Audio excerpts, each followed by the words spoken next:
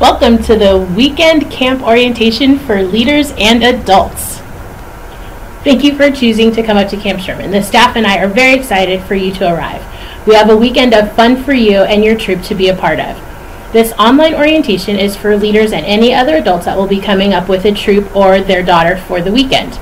I'm sure you're asking yourself, why do I need to watch this? It's just a weekend at camp. The purpose of this online orientation is to provide leaders and adults with information so that they are prepared before they arrive at camp. Our goal is for you as the responsible adult to be able to arrive at camp and not feel completely rushed and out of sorts after sitting in traffic. This will also contain pictures to use as landmarks on your way up to Camp Scherman, especially if you're driving up after dark. By viewing this orientation prior to your camp visit, you and your troop will be able to participate in Friday evening program once you've moved in and gotten situated. The camp staff will be available on Friday to answer any additional questions that you may have upon your arrival. This online orientation should take about 20 minutes, so lace up your shoes, grab your water bottle, put your feet up, and let's get you orientated. Camp is owned and operated by the Girl Scouts of Orange County, and before it was a camp, it used to be a cattle ranch, and our neighbors still run cattle in the area, and occasionally in the off-season, the cattle come onto camp property to graze. Camp is 700 acres, so you definitely want to pack your comfy and sturdy walking shoes. Please leave your fashion shoes at home. They will get dirty. Camp is located in the San Jacinto Mountains just above Palm Springs and about 20 minutes east of Idlewild. Many of our Camp Scherman staff were campers, and they continue to work at camp during the summer and weekends. They have a vast amount of camp knowledge and are more than willing to share. All of our camp staff are 18 and older and have participated in extensive training throughout the year, and all of our staff are background screened. The camp staff are here to facilitate program areas which can include canoeing, archery, and the low ropes course. They're also here to assist with meal service. They are here to make sure that you are safe and having a good time. Should you have any questions or concerns, please feel free to ask any staff member. If they're unable to answer your question, they will call the weekend director, who will be able to provide you with the answers and further assistance. All of our camp staff will have handheld walkie-talkies to ensure continuous camp communication. The supervision of campers is the key to safety at camp. Leaders and adults must always be with their girls, no matter what the age or Girl Scout level of the campers. This includes, but is not limited to, during program areas as well as troop time after programming. Camp participants, even adults, should always use the buddy system. Safety first. This means you should never lose just one person. You should lose two, because two is much easier to find than just one. Buddy system is key. Please don't send the girls back to the cabin if they have forgotten an item. An adult needs to go back with them, even if it's an older girl. Again, buddy system. The use of alcohol at camp is strictly prohibited. If you've brought any alcohol or you're thinking about it, please don't do it. Smoking is only allowed at a designated table in the 101 parking lot. Please check with the weekend director if you are a smoker so that she can direct you to the proper area. Smoking includes but is not limited to e-cigarettes and any vapes. And remember, the use and consumption of alcohol at Camp Scherman is strictly prohibited. The weather at camp can be unpredictable. It can be cloudy and cold in Orange County, but sunny and pleasant at camp, or vice versa. Please pack accordingly, and we suggest layers. In your confirmation packet, there will be a suggested packing list for the seasons. Again, packing is a personal thing, so there's no such thing as overpacking if you think you're going to get cold or hot. A week before your camp, please check any weather site for the general area of Mountain Center, California for an updated forecast for the camp. We will still offer all of the programming and will adjust accordingly based on the weather. Wildlife. Camp Scherman is located in the San Jacinto Mountains, and there is a high likelihood of seeing lots of wildlife. We have deer and squirrels, chipmunks, blue jays, ravens, just to name a few. Deer sightings are very common before breakfast and dinner times. While we do not have any bears in our mountains, we are in nature and precautions should always be taken. It's important for you as the adult to have a general awareness of your surroundings and where your girls are at all times. We do have snakes, especially during the warmer months. If you see a snake, please don't panic. The girls will look to you on how to react. Remain calm and walk quickly and quietly away, and contact a staff member if they are not directly with you already. Remember the two cues, quietly and quickly. In case of an actual emergency, the camp staff will provide you with detailed instructions. Should 911 need to be called, we have a fire department at the bottom of the hill, and they are very familiar with camp and the property layout. All of the camp staff will have handheld radios to allow for continuous communication all weekend long. The weekend director and the first aider will keep their radios with them 24 hours a day. Remember that we are here to help. For first aid at camp, the troop leader and or adult are the first responders, and you need to remember to bring up a fully stocked first aid kit. Troop leaders and adults are responsible for properly storing and dispensing any medication that is needed for their campers. There will be a level 2 first aider, EMT, or registered nurse on property for the duration of the weekend camp. Should something occur that is beyond the scope or comfort level of the troop first aider, please don't hesitate to contact any camp staff member, who will then call the camp first aider or the weekend director for more assistance. All of the camp staff, again, will have a handheld radio, and they can contact the first aider or the weekend director at any time during the day. In case of an actual emergency, remember that the camp staff will provide you with the detailed instructions that you need to maintain proper safety. Should you need assistance in the middle of the night because a girl is sick or she had an accident, the weekend staff will be located in the C cabin, which is just across from Massey Dining Hall. Please do not hesitate to enter the cabin and wake them up for assistance, no matter what time or what the issue is. It is their job, and they will be more than happy to get up and assist you no matter what the issue is. Remember, we are here to help. Camp Scherman is located at an elevation of just over 5,000 feet. Not drinking enough water, even when it's not hot out, can lead to dehydration. Everyone needs to drink lots of water, including the adults. Remember, the girls will be following your lead. Some of the early symptoms of dehydration are headache, stomach ache. You are able to refill your water bottle up anywhere that water comes out, whether that's a sink, a drinking fountain, a hose, anywhere. It is all well water, really cold and really good. There will be igloos of water all over camp at the various program areas where you can refill your water bottles. Remember that dressing in layers is the way to go. We suggest that each participant, including the girls, bring their own backpack to hold those additional layers. You as the adult don't want to get stuck holding 10 little girls' jackets. For your safety, we ask that you follow the directions of the staff and help the camp staff by enforcing those directions with your troop, both for the adults and the girls. Remember, we're here to help. Camp food is something that everybody wants to know more about. So on Friday, the troops are on their own for dinner. You can stop and eat in Temecula. You can opt to take it to go and eat it at camp as well. We will have tables set up for your convenience. Should anyone in your troop have a special dietary need, this would include food allergies and vegetarians, please email ejohnson@girlscoutsoc.org so that we can let the kitchen know and plan accordingly. We are able to accommodate most dietary concerns with advance notification. We may ask for some items to be brought up if we don't carry that particular dietary food product. It is really important that you let us know ahead of time so that we can plan. There's really nothing worse than finding out we had a special dietary need that we could have accommodated, but no one told us ahead of time. Please know that while we are not a peanut-free camp, we are peanut aware and take measures to ensure the safety of each participant. All of our meals will be served buffet style. Every item is served separately to accommodate those that may not want sauce on pasta or just pasta and meatballs. There's a wide variety of food options that will appeal to all eaters. We believe that the food should be good and easily identifiable for the campers. Meal times are as follows. Breakfast from 7:30 to 8:30.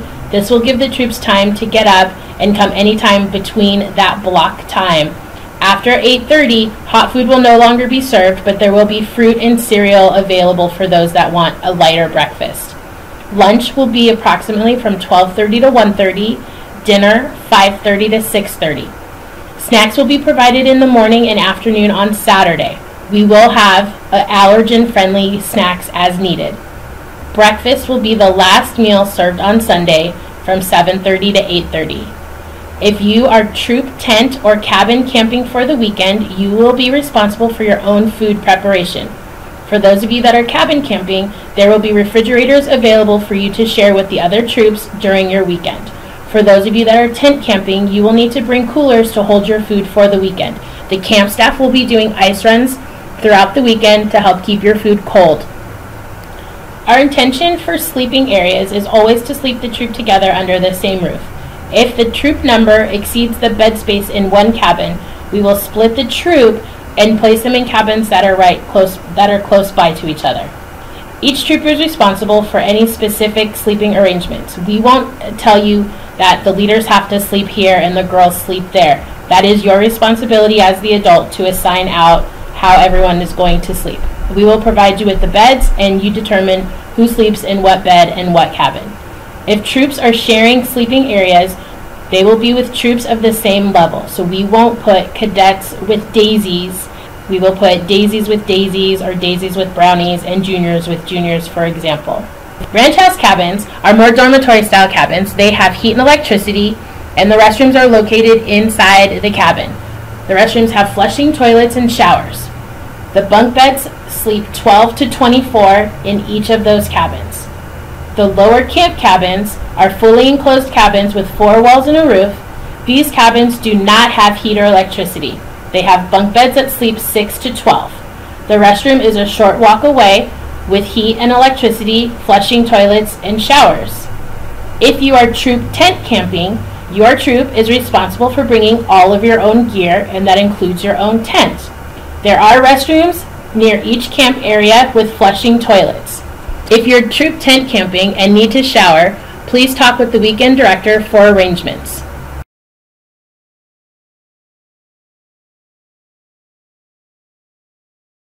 Before you come to camp, there's a few things you can do to get ready. You can attend a camp information night. They're held monthly at the Girl Scouts headquarters in Irvine, Anaheim Program Center, and the Yorba Linda Program Center. Dates for the camp information night are on the Girl Scouts Orange County calendar. This is a great opportunity for leaders, adults, and girls to see pictures of camp, meet some of the camp staff, and get any of your questions that you may have answered. A confirmation packet of information will be emailed to you approximately 4 weeks prior to your scheduled weekend camp. In this packet, you'll have general camp information, driving directions, as well as a suggested packing list. If you're coming up as a troop, please remember to have all of the proper paperwork filled out for the girls. This includes permission slips and health history forms. The adults need health history forms too. Please be sure to bring these forms with you and keep them with you at all times. Don't forget your first aid kit. If you find that you're missing the confirmation packet or any other information, please send an email to ejohnson@girlscoutsoc.org. Cell phones. Everybody wants to know about cell phones. You're in the mountains. Cell phones have unreliable service and reception at camp, so plan to disconnect for the weekend. Take advantage of this uninterrupted time with your troop and your daughter and be in the moment. Use your phone as your alarm clock and your camera. There will be landlines for emergency uses only. So what should you pack for a weekend at camp? You want to pack your stuff in a duffel bag, a rolling suitcase, whatever's going to get all of your gear in your car and up to camp. We've attached a do and don't bring list for camp. This list includes a backpack. Remember to bring a backpack. Use the suggested packing list as a guide. Packing is personal and everyone has different preferences. Be sure to pack comfortable and sturdy shoes. This is not the weekend to bring up your favorite pair of fancy Ugg boots. They will get dirty and you will be sad. All weekend participants, including the adults in attendance, must wear closed-toe and heel shoes for the entire weekend. This includes at dinner time, flag, breakfast, all weekend long. We are a sandal-free zone unless you are swimming or showering. Each person will pack slightly different based on their personal needs. Some will opt to bring a fitted sheet for their bunk bed, while others are fine with just their sleeping bag on the mattress. If there's a theme for your weekend, feel free to bring dress-up clothes, props, or an instrument if it's musically inclined. The drive up to camp. It can take a long time. Driving directions are included in the confirmation packet that will be emailed out to you. Our suggestion is that you follow those directions, as this is the route that our buses will follow during the summer. It's less windy and it's friendlier to those that lean towards motion sickness. If you opt to put the camp address in your GPS, it will most likely take you up through the Hemet Way, which is slightly faster, but with about 12 miles of hairpin turns. Think of the drive going up to Big Bear. There is a fire station when you turn onto Morris Ranch Road. Follow the directions listed on the paper to get to Massey Hall. Please plan for traffic on your drive up on Friday. The 91 and 15 freeways are unpredictable. Pack your patience. Work with the girls and create a traffic game. Make a driving playlist so that everyone can sing along while you experience the Corona crawl on the 91. Remember, there's a lot of things that we can positively impact at camp. Traffic isn't one of them. Please be safe and be patient. The roads off the freeway up to camp are not lined with streetlights as they are in the city. The drive up will be dark, so take your time. Don't forget that you're on your own for dinner on Friday, and if you find that you're running late, please call camp and let us know. The number is listed in your confirmation packet. If no one answers, leave a message with the time, your troop number, and where you think you are so that we can guesstimate your arrival.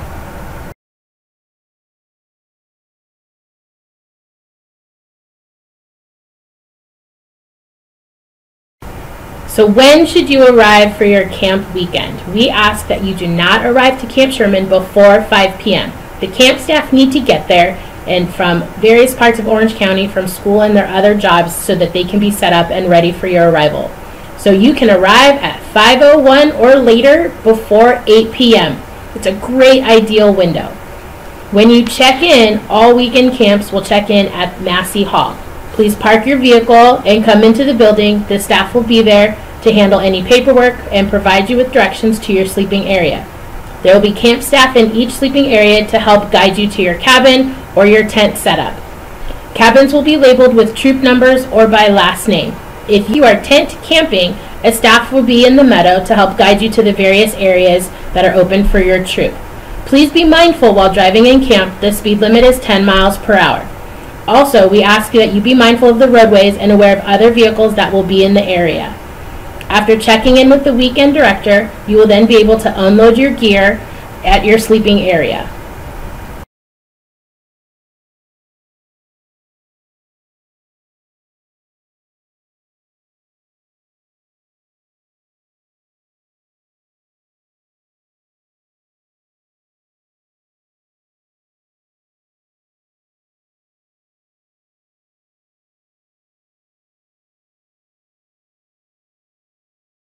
Once you've unloaded your gear from your vehicle, we ask that you move your vehicle to the 101 parking lot. Please back your vehicle in. This is mandated and is for your safety. In case of an emergency, all vehicles need to be able to exit quickly and safely. Your vehicle must remain parked until the weekend director clears everyone to drive back to their sleeping areas on Sunday to begin the packing process. Please keep your vehicle keys and your ID or wallet in your backpack for the duration of the weekend. For a Friday evening program, once you've moved in, you've parked your vehicle in the parking lot, you've eaten dinner, you're more than welcome to join the camp staff in Massey Hall or any other designated area for optional evening program. That can include a night hike, stargazing, dance party, lanyards, singing songs, or playing games. If half of your group wants to attend and the other half of your group wants to go back to bed or stay in the cabin, that's fine. As long as the troop maintains proper girl and adult ratios, you can split up. If you've arrived late and your troop is tired, you're not obligated to participate in any of the evening activities. You're more than welcome to go back to your cabin and go to bed so that you're ready to go the next day. All evening program will conclude about 9:30 on Friday. There's a lot to do during the weekend, and we encourage full participation, not just from the girls, but from the leaders and adults as well. There's an ample amount of equipment for the adults to have their own experience at archery and canoeing, for example. There's no need for you to have to sit back and watch. Get up, have fun, be engaged. As you can see, we have a jam-packed schedule, so lace up your shoes and get ready to have fun. There's an ample amount of activity options available for every level and every ability. Come to camp ready to participate and ready to play and to try new things. On Sunday, you'll start the day with breakfast. We'll do some program rotations, and then we'll close out the weekend with Scout Zone, which is a traditional Girl Scout ceremony used to close out an event. This is a great opportunity for troops to lead this activity with the assistance of camp staff. After Scout Zone, you'll be able to go back to your sleeping area where you'll pack and clean. Remember, cleaning is a girl job, and all Girl Scouts need to leave their area cleaner than they found it. Camp staff will come by each of the areas to check out and do an exchange of the troop evaluation. This is included in the packet that you received, and each participant will get a Camp Scherman participation patch. This will be the time of the weekend where you'll be able to go to the parking lot and retrieve your vehicles. Please make sure that you do not move your vehicle before this time. Please be aware that there are other drivers and children throughout camp. Please make sure that you stay on the road and adhere to the speed limit in camp of 10 miles per hour. Once you've been checked out by the camp staff, all troops will be able to depart camp. We recognize that this was a lot of information and you may still have additional questions. If you do, please feel free to email me, Erin Johnson, at ejohnson@girlscoutsoc.org. We look forward to having you at camp, and we can't wait to see you.